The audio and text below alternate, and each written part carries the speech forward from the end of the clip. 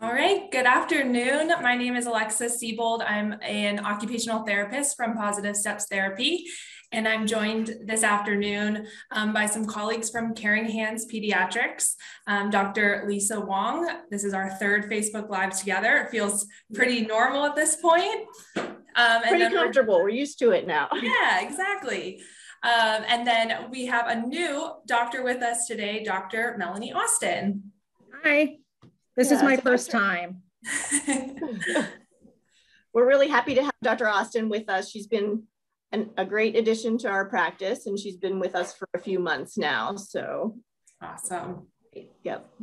So today we're going to talk about milestones, which is a hot topic right now for a couple different reasons. So quick overview of kind of, we can go back and forth about what you guys are seeing on your end, how you're determining someone is either delayed or ahead of those milestones, what some of those differences look like from the CDC recently, and then how on the therapy side of it, we also can manage and how we track our milestones to determine the best plan of care. So Dr. Austin, do you mind kind of going over a little bit of what the CDC has kind of, how it's changed and what that looks like on your end as a pediatrician? Sure, these changes are brand new. So we're all learning what these changes are along with you and the patients. The checklists that we have been using for years usually looked at about 50% of babies or toddlers or children at this age should be able to do this, whether it be babbling, cooing, pulling to a stand, walking. Now the checklist looks more like 75%, or the majority of children at a given age and stage should be able to do this, which liberalizes things quite a bit. So some things we're going to see how this works. Yeah. Be a learning curve for everyone, for sure. Absolutely. Absolutely. And then I did see that they added 2 different milestones in there now, that 15-month and that 30-month checkpoint. Right. So what does that kind of turn into on the clinical side of things? Are they expected to come in now on that 15-month and 30-month visit? We would like to see them then. One of the things that we can do at 15 and 30 months is to catch people up on vaccines, but that's not the most important thing for a 15 and 30 month visit. The most important thing is that we're making sure that they're developmentally on track. And that kind of gets missed. You know, with COVID, people didn't want to come in, and I completely understand that. Where are all the sick people? They're at the doctor. I get it. But we're missing chances to intervene early. Yeah. So as our levels are dropping here in Allegheny County, I'd love to be able to see more people coming in, catching up, and see them at their 15 and 30 month visits. I love that 30-month visit too, because that 2 to 3 year seems like a long year. So 30-month now, it's kind of a nice little check-in point, like you said, to maybe catch something that flew under the radar at their 2-year-old visit. The other thing with that 30-month is that in the past, a lot of the insurance companies wouldn't pay for a 30-month visit. And I think they really recognized that between 2 and 3 years of age is a long time. And so that way we can catch some of those developmental delays at the 30-month visit. The 15-month visit, we've always done that as a well child care visit, but the 30-month one is relatively, insurance companies would pay for that. Okay. Dr. Austin touched a little bit on how those well visits have changed since COVID. Dr. Wong, how have you kind of what is being skewed now? What are some of those trends that you guys are seeing with those well visits? Yeah, Dr. Austin had mentioned how people haven't been coming in. So there are a lot of patients that are behind on their well visits, and for a variety of reasons. With the pandemic, some people are afraid to come in because they don't want to get anything. So they're kind of isolated in their home. And then we did have to cancel some patients because they were exposed to COVID. So we didn't want to bring that in. So there are a lot of patients that have gotten behind. Now with the numbers coming down, hopefully we can get everybody caught up. We are noticing more patients that are failing the developmental screens. So when they come into their well visits, we always have them fill out a developmental questionnaire. And it does seem like there have been more people that have been failing that. And I don't know if some of that is related to not being in daycare or preschool. People are not socializing as much, and there's a lot that kids learn from other kids. So I think some of it may be related to that, the social isolation. And then parents are also doing work from home, so they might not be doing as many of those, working on as many of those skills at home. Dr. Austin, have you been finding that same thing, or? I've been seeing that pretty much also, that the kids are lacking often in communication and in social development. Almost everybody I see, and since I started working in the clinic, is not in daycare. And I totally understand that. My kids are older now, and if I had littles that couldn't be vaccinated, they wouldn't be in daycare either. But there are some things that we need to keep an eye on and help with. And those that are in daycare, they often, everybody is masked, and that can impede some communication. Now, not a reason not to mask, but that means we just have to work a little harder. Yeah, it's getting people to think, I think, to parents, daycare, for instance, it's what everyone did, or preschool, it's just what everyone did. And now that there's a choice, it's about educating that even though you're making that choice, indirectly, this is kind of what daycare and preschool did beforehand. So that's maybe why we're seeing some of those delays coming through, is because they were doing something that just felt like second nature by sending their child to daycare or preschool. And now that that's a missing link, just trying to connect that, you don't want to make anyone feel bad about it, but just kind of highlighting some of these areas of development were there naturally, and now they're not. And I think there's a lot of things that parents can do at home. I think when you recognize that, and if we do those screens at the well visit, then we know, okay, these are some things that we should work on. And we oftentimes will give parents handouts at home to work on X, Y, and Z. And those checklists, the CDC handouts, also have a lot of things that parents can work on with their kids at home, kind of before reaching the point of getting to therapy. Yeah. How are you guys making those referrals? Is there a certain point where you say, okay, this is kind of the direction that you need to head now? Do you kind of say, we'll see you in 3 months from now and see where this is going? Talk me through that process a little bit before they even get to therapy. I feel like it's very case by case. And there are some parents who really want to get into therapy early. There are other parents who, well, I want to work on this at home. So I think it depends. As I said, we do those surveys when they come in for their well visits. And let's say it comes back borderline. I might just say, okay, here's some things that you can work on at home. Let's recheck you either at the next well visit and see where things are. And if we're still borderline or failing, then I'm going to refer you to therapy. And I think that it's a conversation that we have with the parents. It kind of depends on what they are comfortable with and what they're able to do at home. There are some people who want to go in earlier and some people who want to go in later. So it's very individual. Definitely, if they're failing those surveys, I usually do try to get them into therapy much earlier rather than waiting. So yeah, it kind of depends on the individual. Yeah. And probably what milestone they're talking about too. Sure. That's true too. It depends on what it is. Yeah. If we're talking about a communication milestone, maybe, it's we're going to be looking at their ears or sending them to have hearing testing before first, just to make sure that there's no medical problem underlying it. And I think some people, they hear the words early intervention and it freaks them out a little.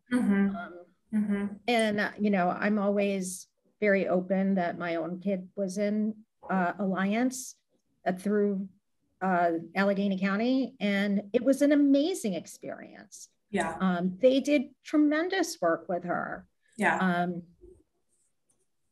Yeah, and I think like when we kind of get into some of these milestones too, once parents understand how they all kind of connect, it kind of opens those floodgates of, you know what, now I also noticed this, and it opens up that conversation, which makes it so much more collaborative on our end too. Are you getting more referrals now, Alexa? Yeah, so we are, I would definitely say since the pandemic, coupled with kids who are now home more often in front of their parents all day long, but also these well visits with their pediatricians. I think you guys are doing a great job at using that conversation and bringing up that there is a solution. You know, if they're having these concerns, that there's outpatient, there's EI where they can go. So we've definitely seen an influx, especially that birth to 2 or 3. There are some of our families are getting both EI and outpatient because the parents now have a lot of flexibility as well. So they can bring them in for more visits and then they can be more hands-on at home too. So it's a great thing to see more parents coming for therapy, but it's also a very interesting trend to see kind of where we were maybe 3 years ago at this time with that same age group. Are you doing them in person and virtually? For some people, it's convenient to do virtual. Some people don't like virtual visits. How is that going? We're primarily in the clinic. If a child is home because a sibling is sick or a family member is sick, then we can do a virtual visit. We find with that birth to 3, it's a little bit more difficult to do virtual visits. It's nice every once in a while because we can get those parents to have some hands-on experience and really use that parent coaching model. But for the most part, most of our kids are coming into the clinic. Yep. So milestones is like a huge mountain to tackle. I mean, you could read through every handout in the world and still never fully grasp it all. So I think today it would be nice to split them up into those big 3 that we talk about: movement-based milestones, feeding-based milestones, and then some communication. And have the conversation about the milestones that we look at on a therapy end and how those kind of connect to the milestones that you guys typically flag in the clinic as well. So the first one will be movement. We find that a lot of our kids come to the clinic for those gross motor. So they're not rolling, they're not standing, they're not walking. And it's so fluid for us. In that first year, those milestones are changing every 2 months. So it's kind of easier to intervene because we have a clear direction of where they should be and where they should be going. But really what we try to tell the parents is, you know, we just want some movement. So by 4 months, we're really tolerating that tummy time so that by 6 months, we're comfortable in that position, we're pushing up, maybe getting ourselves into sitting. 9 months now, we're sitting a little bit more unsupported in preparation for that scooting, crawling. And then so by 12 to 15 months, we're standing and walking. So kind of walking them through those basic milestones.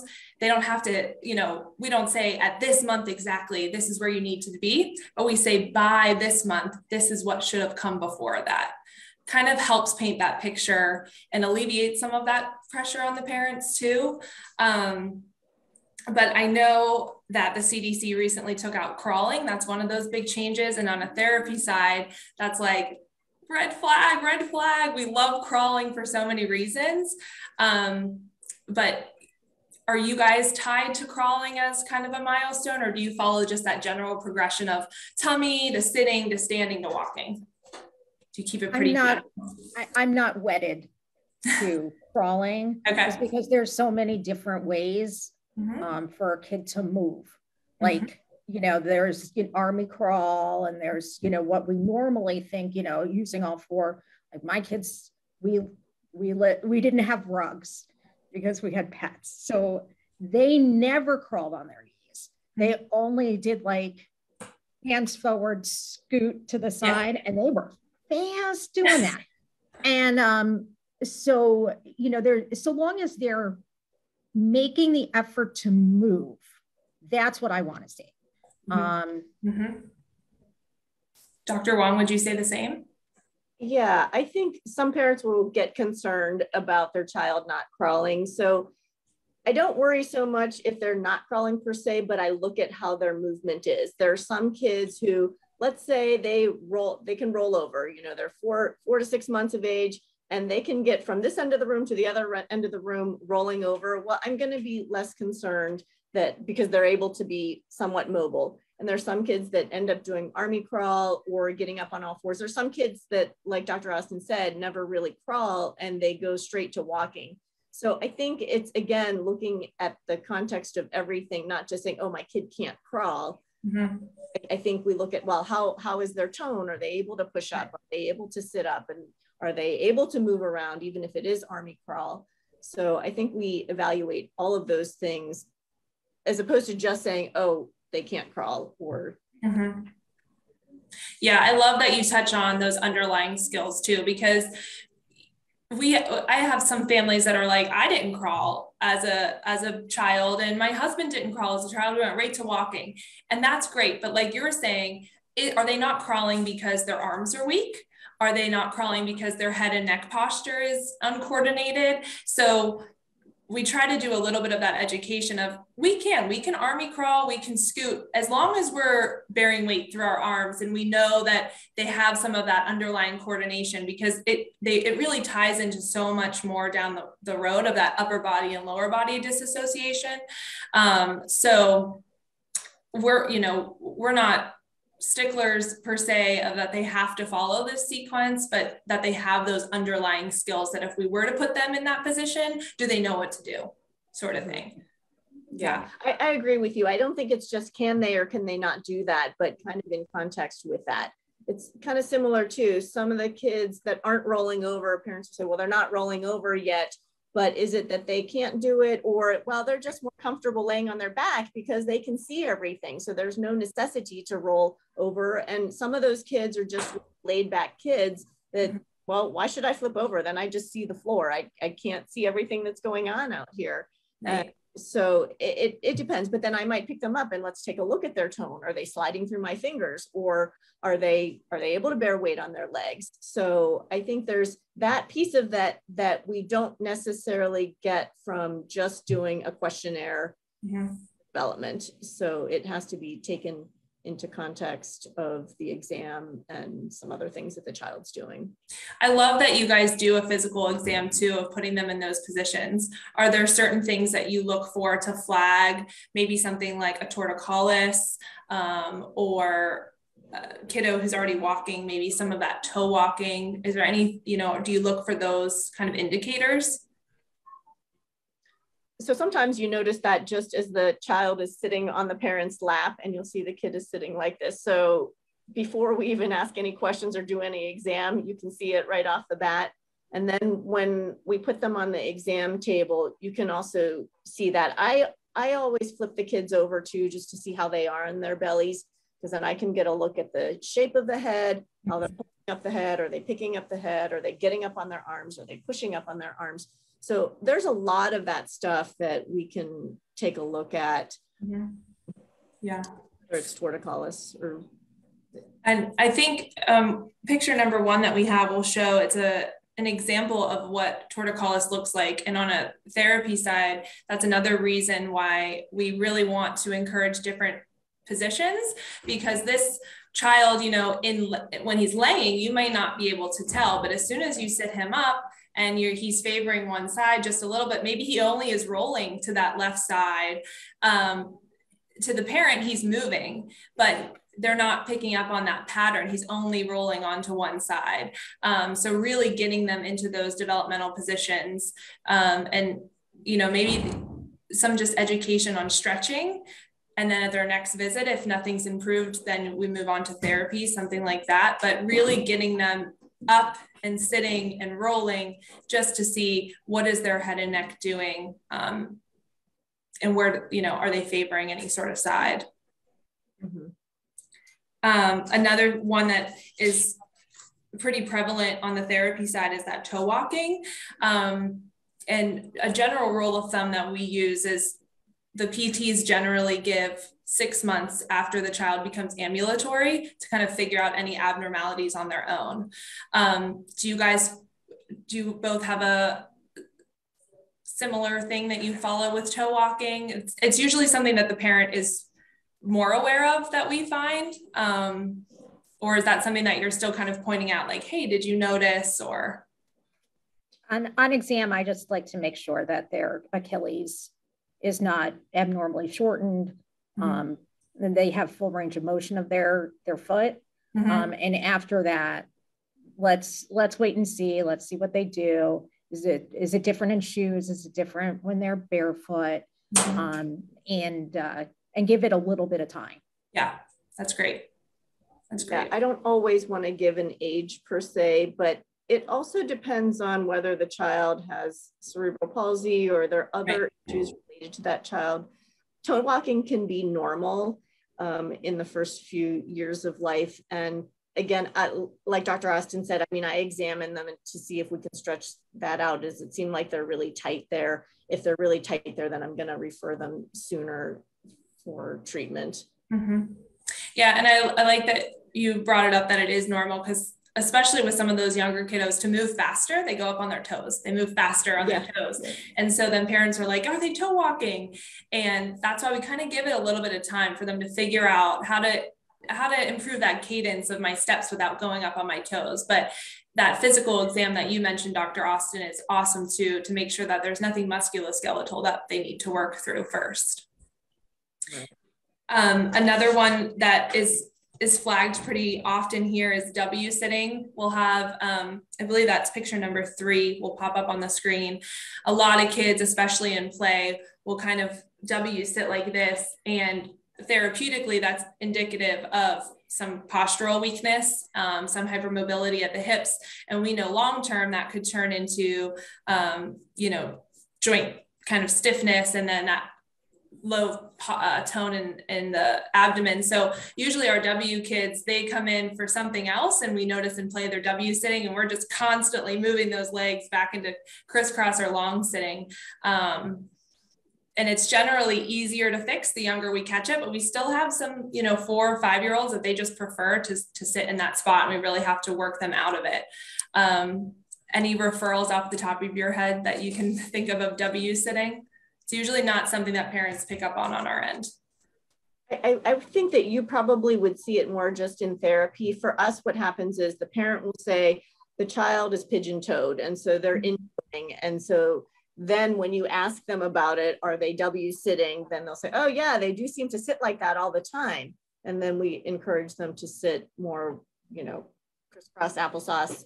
And then we send them to you for therapy. That.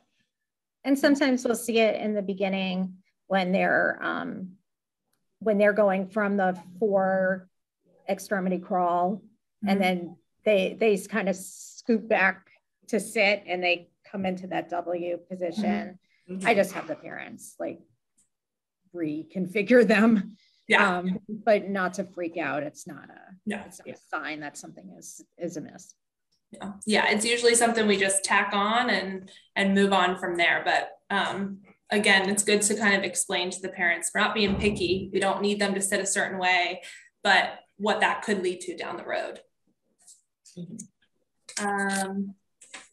All right, so moving on from movement, kind of how to get up to walking. Another big one that we always talk about, milestones that parents come in, is that eating and feeding. And so feeding is a little bit more, it seems like an emergency to parents when they come and see us on the therapy end, because it's hard when your child's not eating. So what we really look for from like that birth to 6 months is, how are they latching and how are they feeding? Sometimes they'll come right from the hospital and we get referrals because they, had to be seen by a specialist and they identified some sort of delay or abnormality that's limiting their volume. And one thing that we really touch on here is that tongue and that lip tie. In this, we try to catch it from that birth to 6 months, which I believe we have a picture, it's number 5. And we try to catch that ahead of time, because then there we go, there's that tongue tie there. So the tongue is not able to move as fluidly and as freely as it wants to in the mouth. And so that limits how much suction they have and how good of a latch that they have on that bottle. And then they often get frustrated with feeding.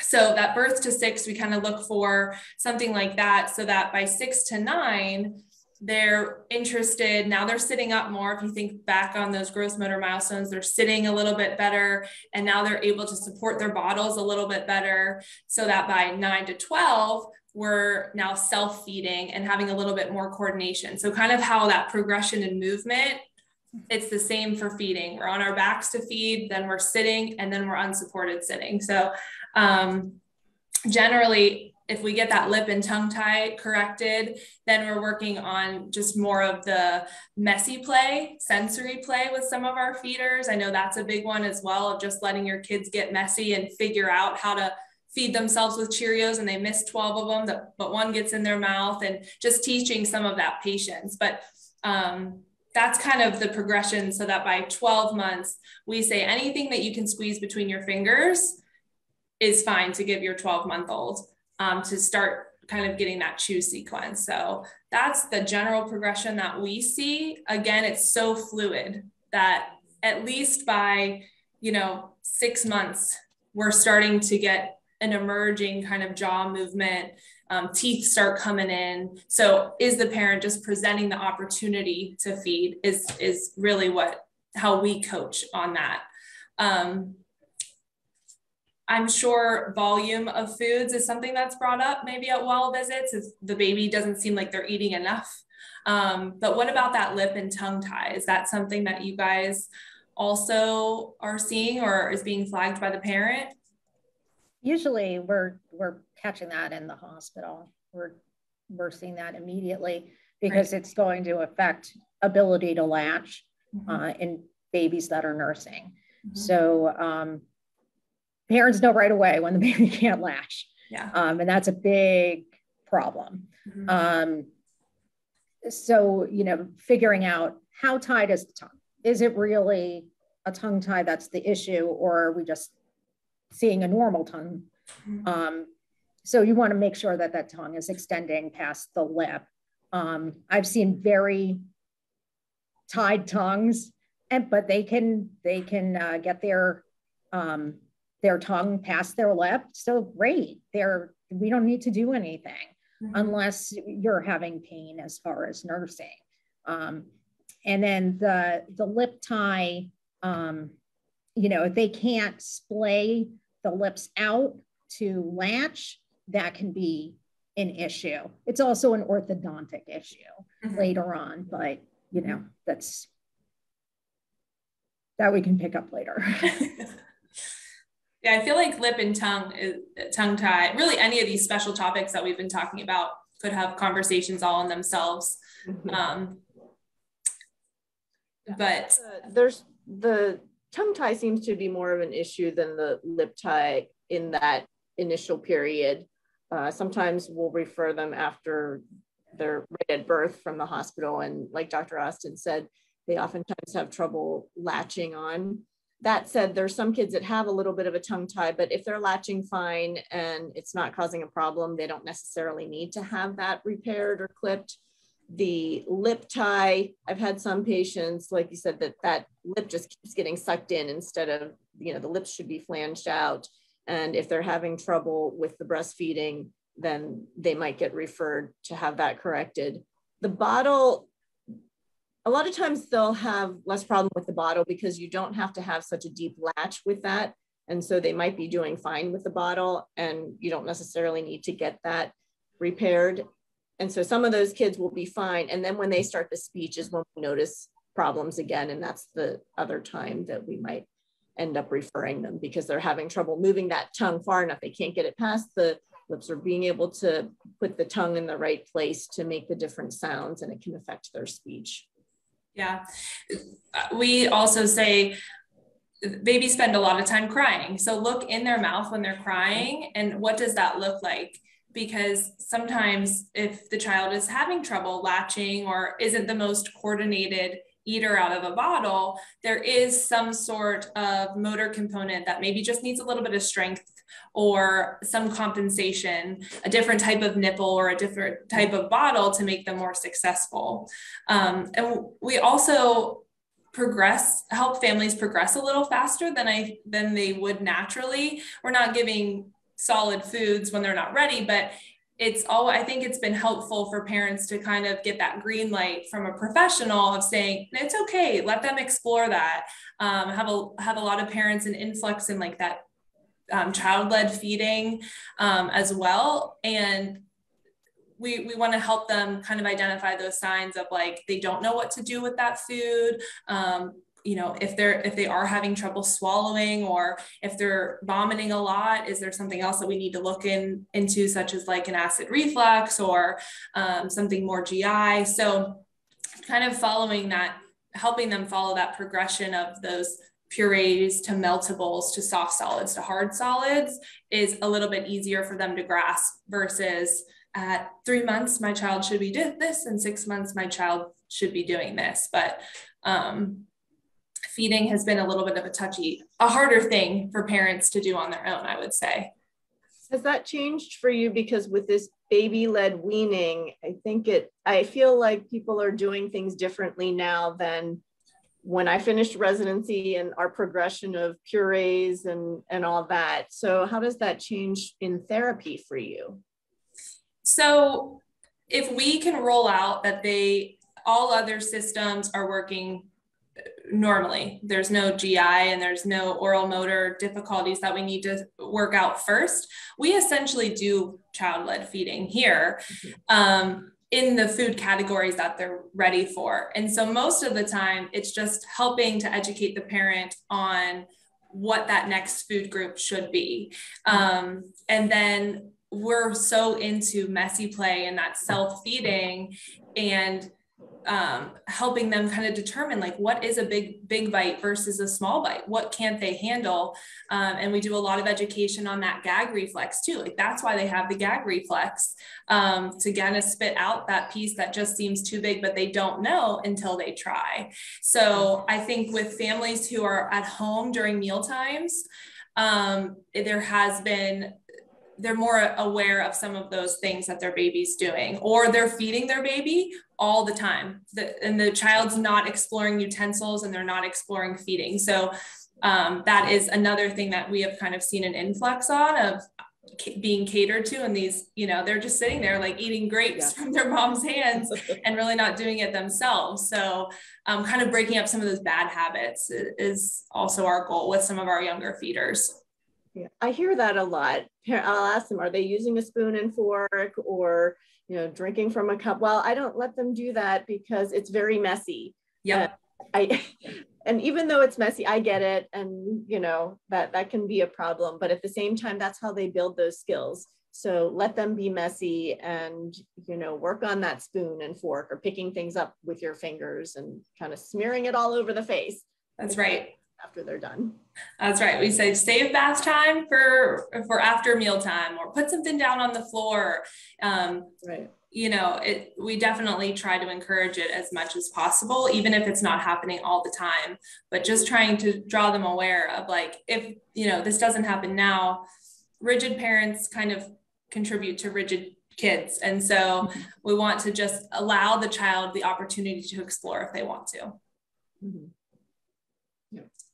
All right. And then the last part that we were going to talk about is talking, some of that communication, social, emotional. And I think oftentimes some of our families feel that communication starts when the child starts talking, but really that communication starts from 2 months, birth on, of just making noises and following facial expressions. So those are some of those early on things that we help encourage parents to do at home. But general rule of thumb is usually 1 word at 1, 2-word phrases at 2, 1-word directions at 1, 2-step directions at 2 is kind of where they should fall. Again, it's fluid. Some kids, they're putting words together from the beginning. Other kids are waiting and then they're speaking in sentences, but it's all about that opportunity as well. Communicating with your child, and then encouraging some sort of social play, whether it's with siblings or at a daycare or something like that. Are you guys finding some of those social emotional concerns coming from parents as well? I know, Dr. Austin, you talked about the masks and how that is so non-direct, but so important as well. Yeah, we're seeing some delays in speech, in the number of words that kids have. I couldn't find any studies that have looked at this specifically. So this is observational. It's not an evidence-based. Mm-hmm. But communication is so important at the time that we're figuring out, maybe we say mama and dada with showing, at mama, not just babbling. Mm-hmm. But we don't really have any other words. So they're about to hit that point where they're going to be very, very frustrated mm-hmm. that they can't communicate what it is they need. And that's kind of when we start looking, have we had a lot of ear infections? Do we have fluid in our ears? Is there a medical reason why they're not hearing as well? Mm-hmm. Because if they're not hearing really well, they're not going to speak. They may, mm-hmm. and some of the time, the parents are like, oh, but they follow instructions. And I'm like, well, do they know that they need to get their jacket because you're walking to the door? Right. Or are they hearing that? Right. I'm not sure. Yeah. So that's why we will, maybe do a round of antibiotics, or we'll send them to ENT, or we'll get an audiometry. Yeah. And see, are they hearing as well as they could be hearing? Yeah. Before. Mm-hmm. Also, while that's happening, I tried to encourage parents to either go online on YouTube or get one of those signing baby books to learn a few signs so that the child can communicate better, mm-hmm. like more, mm-hmm. milk, mm-hmm. All done. Yeah. Just so they're not quite as frustrated. We have fewer tantrums and fewer of the parents being just exasperated. Yeah. While we're trying to figure out what's going on. Yeah. And sometimes, boom, yeah. Yeah. flu goes away and we can hear, and then we start talking and jabbering away. Yeah. Intent to communicate is so, I think that's the first thing any parent should look for, is their intent to communicate. Is it eye contact? Is it looking in the direction of someone who's coming into the room? And then that progresses into that babbling and then pointing to requests. So is that intent there? And if it's not, that's when we're determining, okay, there may be a little bit of a delay here. Let's backtrack and figure out where they're at with their communication. Yeah. Right. Oh, I'm sorry. Go ahead. Oh, I'm sorry. I was just going to add to the hearing thing that you were talking about, because I feel like some parents will say, oh yeah, for sure they can hear, but just being able to hear doesn't mean that you can hear all the frequencies. And so you need to be able to hear the words correctly to be able to learn and reproduce those sounds. And so sometimes I will send them to audiology to have the hearing testing done. The other thing that I try to tell parents too is to model good speech. So you want to speak clearly and not speak in baby talk, because if you speak baby talk to the child, then the child's going to learn that baby talk and not learn the correct pronunciation of things. The other thing I recommend is reading to kids every day, even at a young age. Those infants, they are like sponges. They pick up everything. They like hearing those books and they like repetition. And I think that also helps contribute to their speech. And as they're getting older, picture books that they can point, you know, where's the dog, where's the cat? And then you can also get the child to say those things, are all things that can help foster good speech in young kids. And tying this all back into the milestones that we were talking about with gross motor, getting that child as they go from their back and belly up into sitting, there's more airflow and it's easier to generate some of those, the air enough to speak too. So again, giving them the opportunity to sit and play, sit and hold a book, because then we can start maybe getting some of that communication coming as well when they're up versus when they're laying down or, you know, isolated. We also love peer play with siblings and peer play at daycare. And that's like one of the first things that we help parents decide too, are if we're seeing behaviors or if we're seeing imitation, is it coming from someone at school? And it's great if they are imitating daycare, but sometimes we do see a little influx of, you know, pushing or frustration. It's because they can't communicate, and that's how they see others communicating their needs too. So helping them kind of navigate that as well. And like, I love the sign language and encouraging that, because some of those tantrums are communication based. If I can't tell you what I want, so I'm just going to cry or, make my needs known somehow. So I love that it's also being encouraged too. And if a child is in daycare and around masks all the time, you know, mom or dad, come home and put on like a really, contrasting lipstick. Make them look at your lips and see the movements. I mean, it sounds silly, but it's something really simple that you can do that could really benefit. And dramatic changes in affect. When you're happy, you're really happy. And when you're upset or sad, you're really upset or sad, is so important to, help with that communication too. It seems silly in the moment, but it's very, very helpful for that.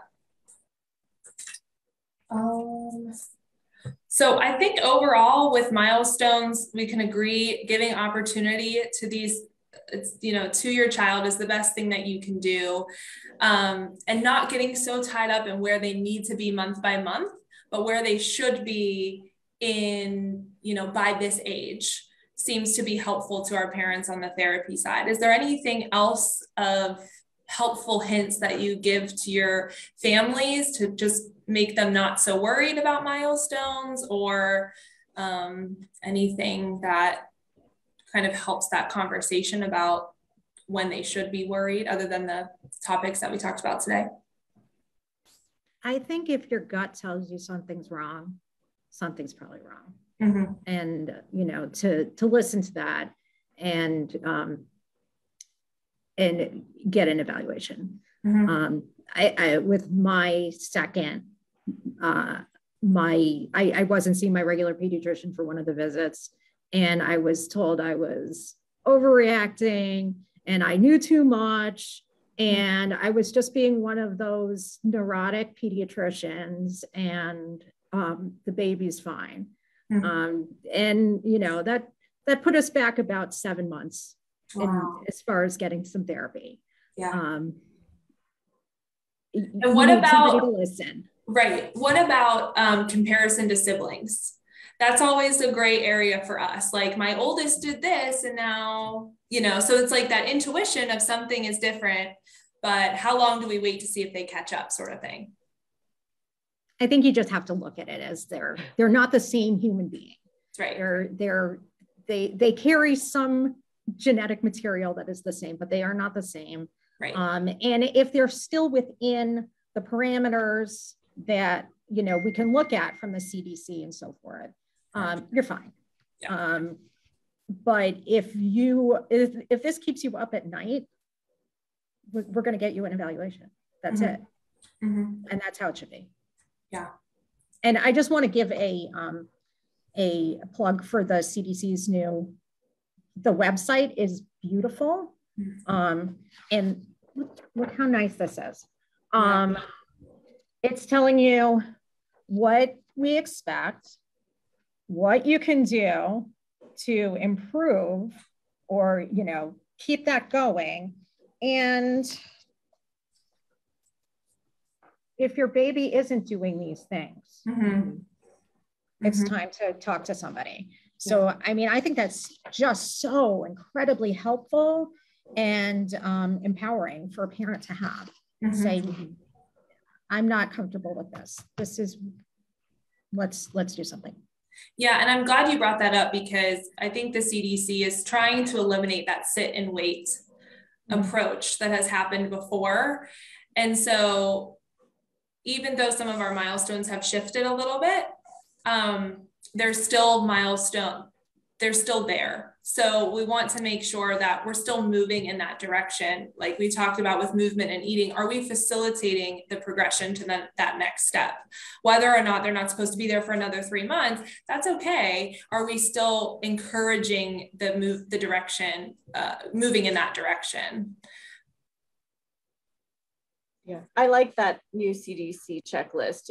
I think it's really helpful for parents to know what they should be doing, what things they can work on at home. And I think if you are concerned, you should definitely talk to your pediatrician about it, just to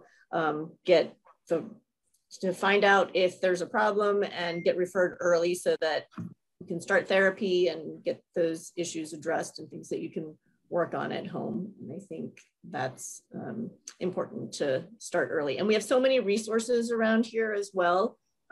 In terms of therapy, early intervention, they can come to your home and do an evaluation and do therapy there to make it convenient. So I think there's a lot out there for parents. And we really do try to accommodate as much as we can with flexible hours, increased staff, offering some virtual visits if we need to, just to help accommodate that initial, evaluation. And even if they're in early intervention, transitioning now into the clinic, like you said, there's so many resources for outpatient and for early intervention that our families feel well connected. You said before, you can do both too. I did that for my daughter as well. We did early, Alliance for Infants, we did private speech therapy and OT and all that, in addition to what was being done through Alliance for Infants. And it's such a bonus to have that EI because that's free to you. So if anything, if you're just doing 1 time a week in the clinic and 1 time a week at EI, that's twice a week and you're only paying for half of it. If you're paying at all, insurance, you might not even be paying for outpatient. So our staff and front desk at Positive Steps in any of our offices does such a nice job too of explaining those benefits, and us as therapists offering that, you could definitely come here for outpatient, but here's this service that's also offered to you for this amount of time, if that's what, what works best for you. Definitely. And I think we have a slide of our information for early intervention, Positive Steps, and Caring Hands.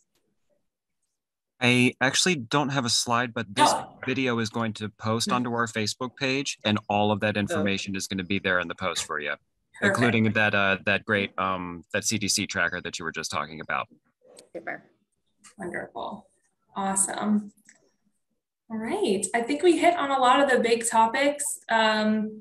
Hopefully clarified a couple different things in some of those categories and identified some of those, hot topics of reasons to talk to your pediatrician if they're not using those checklists. But it sounds like we're trying to close some of those gaps as best as we can and help encourage the conversation for sure. Yep. Okay. I think that was a great discussion, and I hope that was helpful for parents to know what to look out for and when to be concerned. Definitely reach out if they have questions. Yep. And we always say too, it doesn't hurt if your pediatrician recommends therapy, call us first. describe what you're seeing, and we can kind of talk you through that process as well. If you're on the fence as a parent about receiving therapy, or you don't know what your child should be doing, they can always call us and we can kind of talk through that. It's not like you have to come in we won't talk to you before the eval. We answer a lot of questions before the evaluation with just those intakes. So that's also an option as well. Great. There's a lot of resources out there. So right. take advantage of them. Exactly. Awesome. Great. Well, thank you guys so much for jumping on here today. Dr. Austin, it was great to have you in the conversation as well. Any other closing thoughts that you guys have? I think that was a lot of information for parents, and I hope they found that helpful. It was great meeting with you again, Alexa, and maybe we'll do it again soon. Perfect. Awesome. Thanks, Alexa. Yeah. Awesome. Yep. Have a great day.